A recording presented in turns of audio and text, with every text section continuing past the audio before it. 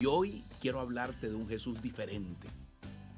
A todo el que te han presentado, un Jesús que no se anda con rodeos, que anda y habla claro, directo, y que no tiene pelos en la lengua para criticar a los hipócritas.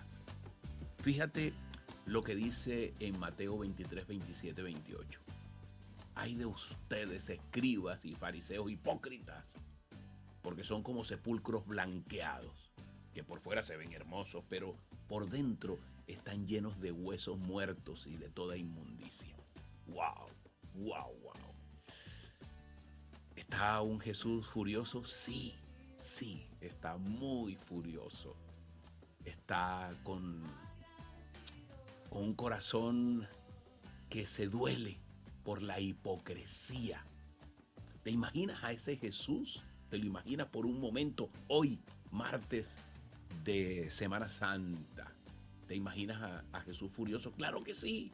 No soportaba la hipocresía de esos líderes religiosos que solo se preocupaban por las apariencias. Él quería una relación